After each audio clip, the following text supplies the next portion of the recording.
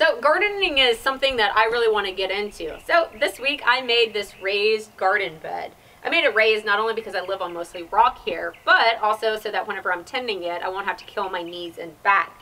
When doing the design process, I built in some drawers for tool storage, basket, maybe some hat, fertilizer, who knows. And a feature I really like is a submergible self-watering irrigation system. So let's get into how I made this raised garden bed. Can we call it the ultimate raised garden bed? Totally. Is that a thing? I started off by flipping out the wings on my miter saw stand and cutting down the boards that will make up the front, back, and the two side panels. Since this is an outdoor project, I'm going with Western Red Real Cedar for the vast majority of the build, mainly because of its superior weather and rot-resistant qualities, which of course makes it longer lasting. Next, I put a roundover bit in my router table and gave all of the long edges a gentle rounding. This will take the boards from butting up to one another at a hard 90 and will soften the overall look.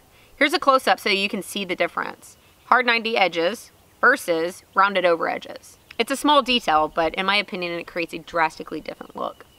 Now, to make the side panels, I first cut some corner posts, if you will, and these will be used to attach these slats easily. Since this is an outdoor project, I'm using only Titebond 3 since it is a waterproof wood glue. I attached a bead on the post, then started attaching the side slats.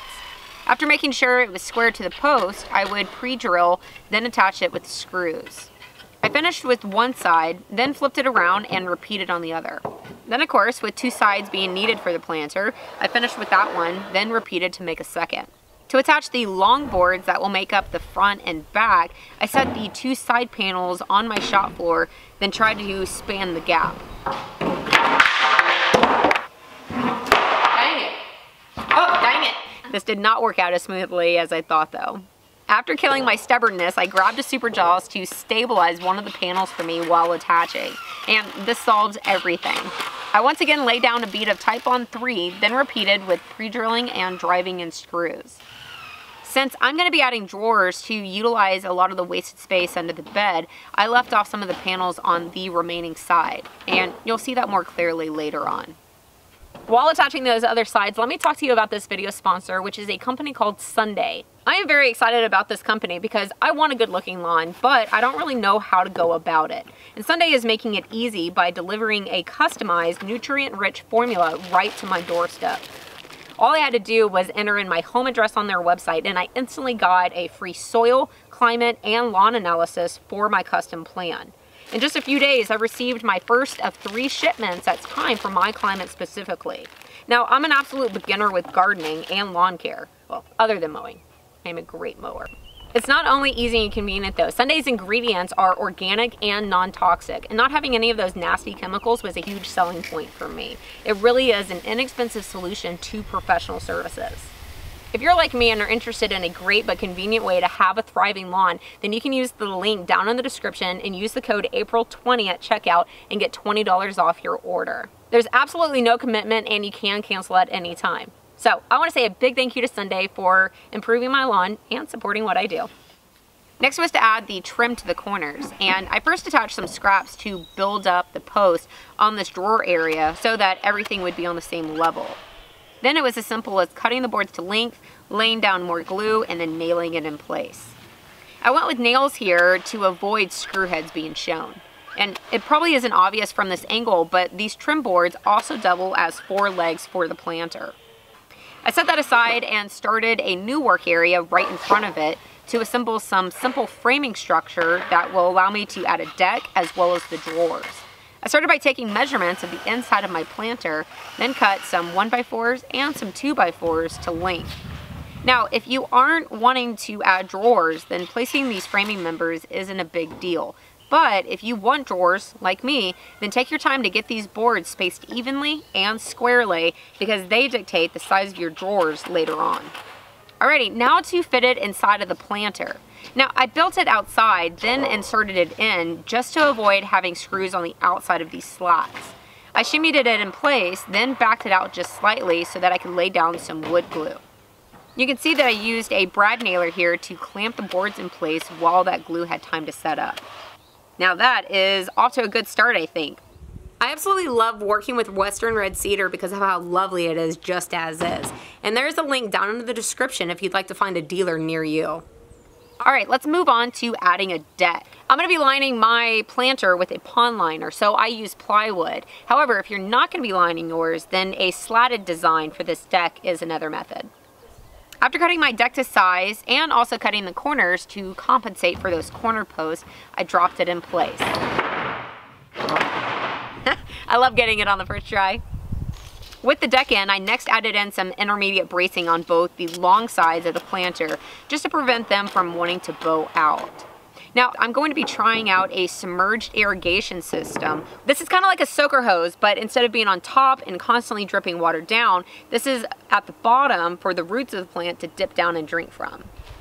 I made sure to get a fish-safe plastic that is about 6 millimeters thick, and I spread it inside of the planter. I used a staple gun to staple it down to the bottom and the corners, then worked my way up the sides and onto the top. Now, the very top lip is where I applied the most staples, actually. I placed one about every 8 inches, probably. All right, now look at the camera and smile. Oh, come on, be a sport. All right, now to the top trim. These are also cut from cedar 1x4s and are placed directly on top. I started by attaching the 2 longer sides and then the 2 shorter sides. When I went to place the 2 short sides, I didn't like how much rocking there was. So I quickly added in a scrap piece flush with the top slat to support it. Oh, and I also went back and duct taped over all of the bottom staples. Since I'm adding drawers in under it, I'd rather be safe than sorry. And that is the outside of the planter done. So let's move on to making this reservoir. I saw the idea in a magazine and they said to use a perforated drain tile with a fabric sleeve. It's a corrugated plastic hose that has perforations all around it. You can find this at any of the big box stores. The holes will allow water in and out, but the fabric will keep the soil out. Since it wants to still curl from being on its spool, I used some soil to weight it down and keep them in place. The idea is to cut multiple links to evenly space out across the bed. In mine, which is 3 feet wide, I placed 3 links.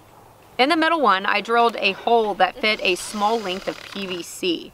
This will be where I can fill up the reservoir with water. So it needs to be tall enough where it will protrude from the soil once the planter is filled.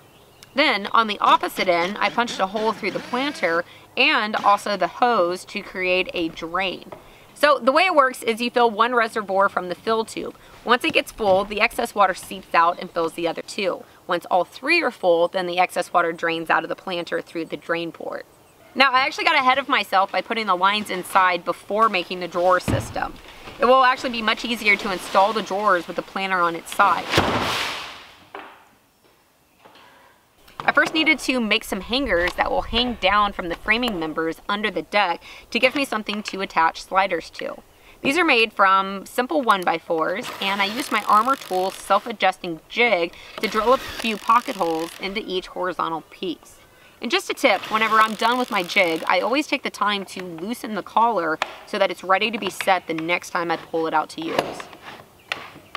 On these hangers, I left one leg longer than the other, and this will create a middle row of legs that will give support to not only the drawers, but also the deck. After I finished making the hangers, I attached the drawer slides. Now, I went with metal drawer slides because they are under the deck, which has a liner in it. So I'm thinking that these will stay out of the weather and hold up really well. Next, I took the hangers and started attaching them to the planter. The important thing here is that they are square and in line with one another. However, I did double check them with my precision speed square before throwing in a few nails. I also double checked that I was attaching them in the correct orientation with that longer leg being in the center of the planter.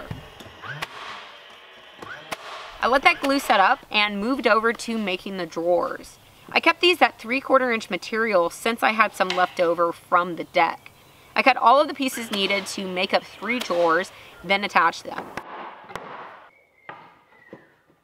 With those made, I attached the second portion of the drawer slide to the 2 sides, then mated the 2 together to slide the drawers in their place.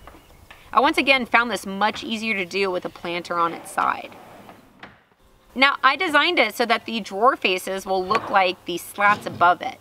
With that, I took a few measurements to compensate for the reveals on all sides, then cut them to length, rounded them over, and stuck them in place.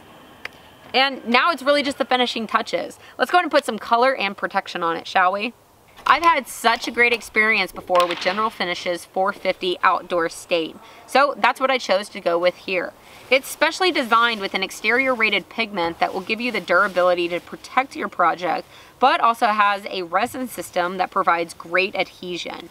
It dries in just an hour or two and doesn't require a protective top coat. I used a roller to apply the 450, and this is in the cedar color, by the way, a paper towel to wipe off the excess, and then a dolly on either end to move this big box outside where it will live. What's your totem? With it in the spot, it will get plenty of morning and early afternoon sun, but the porch will provide shade from the heat of the day and the evening sun. With the planter in its final resting spot, I filled in the rest of the planter with soil. It's worth noting that I went with soilless soil, which doesn't retain moisture and compact like regular soil does. Next, I grabbed my hose and used the fill tube to fill up those reservoirs. You know that they're full when water starts coming out of that drain tube. I am really looking forward to getting into gardening and seeing how this irrigation system works out. I've only heard good things about it from other gardeners. If you use the system, then please leave your experience down below so future viewers can read about it. Also, leave me a comment and let me know what you think about the raised garden bed. Don't forget, if you want to build your own, I do have a set of plans and a link to everything I've used in the video down below. That's it for this one. I will see you on whatever I'm building next, guys.